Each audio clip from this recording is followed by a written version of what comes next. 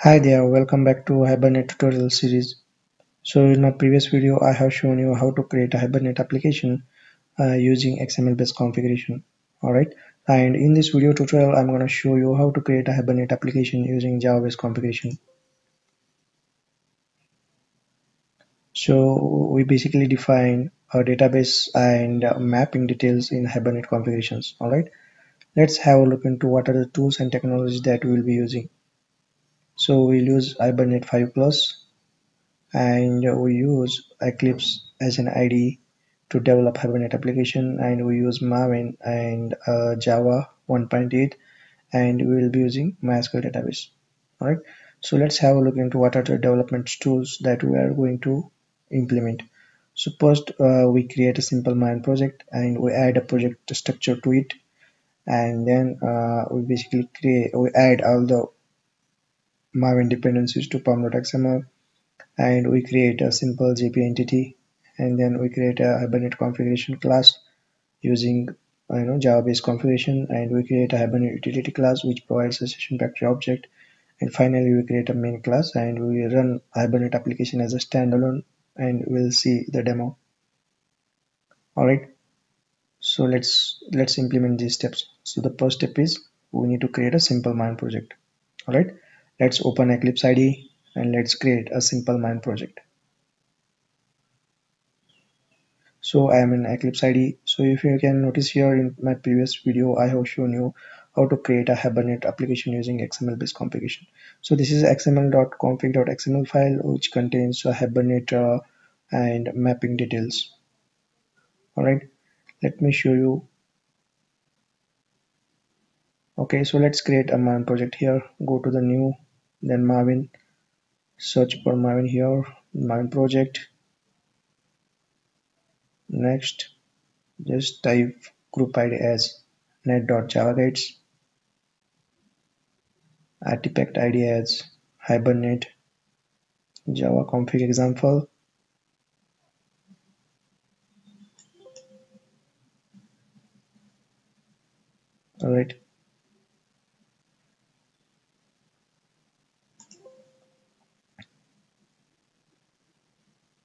Alright, so once you are happy with the details, just hit finish button. So here we go. So you can notice here by default Java 1.5 is associated with this newly created project. So let's go to the class path and let's change from 1.5 to 1.8. Let's also change the compiler version from 1.2 to 1.8. Perfect. Now our project set, we have done the project setup. Let's have a look into the next step. So next step is we need to create a project directory structure. Let's create a package and name it as net.javaguides.hibernate.model.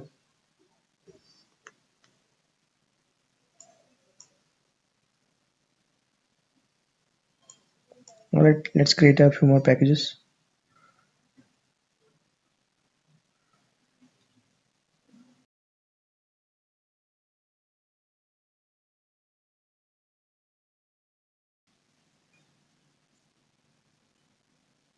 Alright, let's create one more package.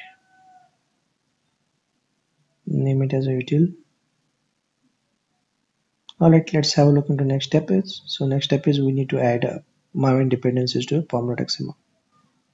Let's open pom.xml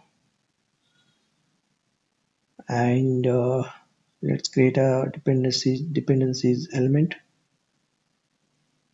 And said that let's add two dependencies, that is MySQL connector and Hibernate core dependency. So these other two dependencies are enough in order to create a Hibernate application to connect MySQL database.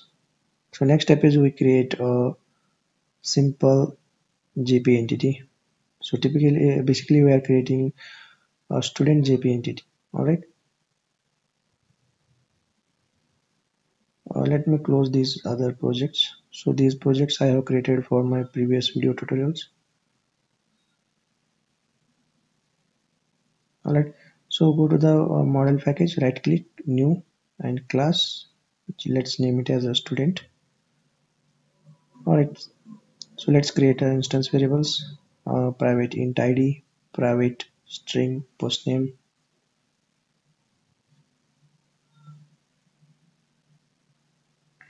private string last name,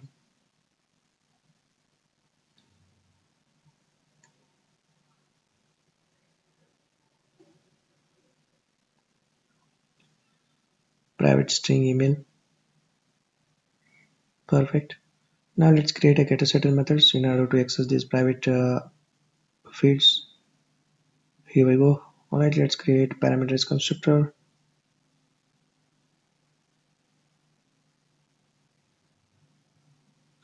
And let's also create default constructor. Here we go. Perfect. Now we have created a student class with instance variables, getSettle methods, and constructors. Let's make this student class as a JP entity. Let's use at entity annotation in order to make the Java class as a JP entity, and we use at table annotation in order to provide table details over here. So we provide a table name as a student, and let's use at ID annotation in order to make this ID as primary key, and let's also use at generated value annotation in order to provide a primary key generation strategy.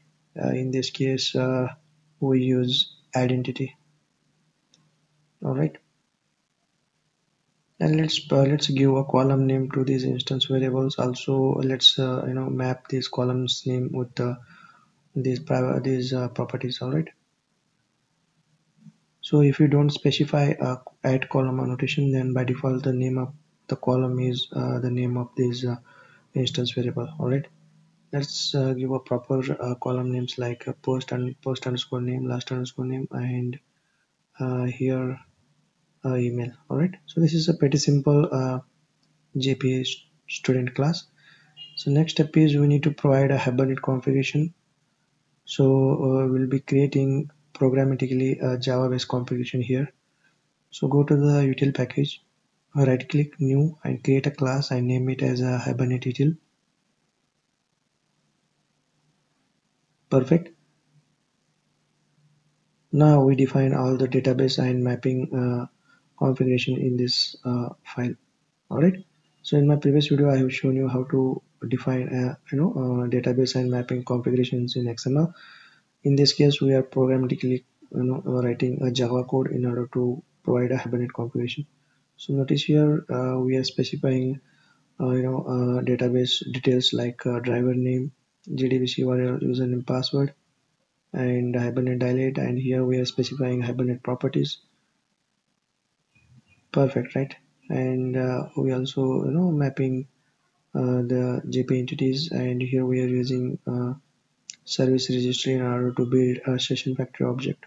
So we should maintain a single session factory object, and we should use it throughout the application. So let's create a student DAO class.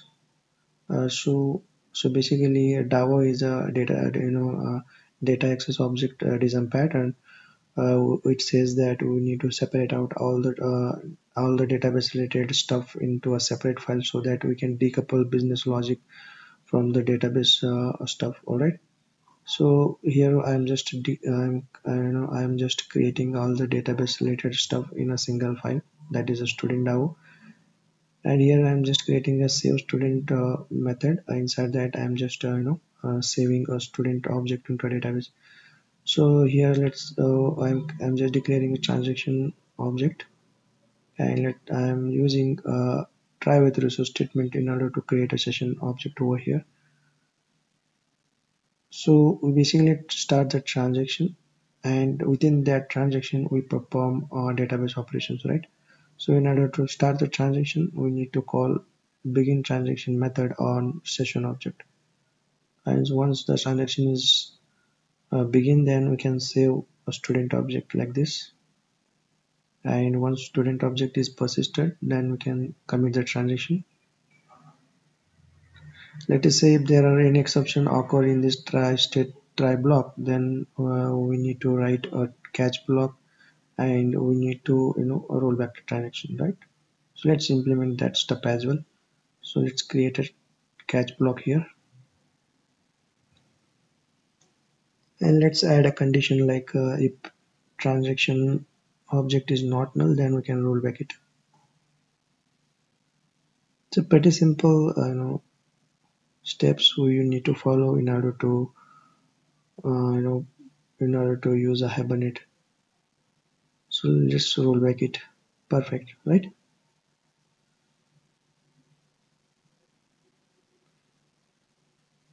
Oops, we need to assign a transaction object like this. All right. So we are using try with resource statement in order to close a session object automatically. So if you know, you probably know that before Java 7, we need to close the resource using final statement, right? Final block. But after Java 7 provides a try with resource statement we can use to close the resource automatically. So here just create an app class with the main method, and we basically test this Hibernate application standalone, that is by using main method. Let's create a DAO class object and we call save student method of this DAO class, this student DAO class, right?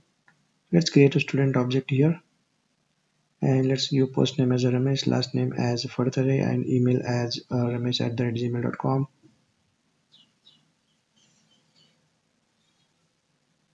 Perfect. Now let's call this save student method and let's pass the student object and let's print ID. So this is the auto incremented ID and we are just printing over here. All right. All right, guys. We have developed almost the Hibernate application. Now let's run this application as a standalone. So yes, our application is working perfectly. We don't get any exception over here. So you can notice here these are the statements. The table, table is created automatically by Hibernate and also record is inserted. Perfect, right? So this is how typically we write a Java-based configuration programmatically in a Hibernate applications. All right. All right. Thanks for watching. I will see you in the next video.